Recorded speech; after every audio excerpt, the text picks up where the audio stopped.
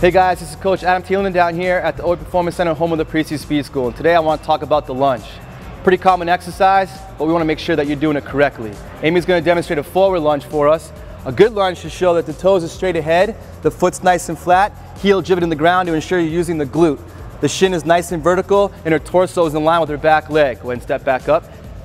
A lunge pattern that may not look so good is this one.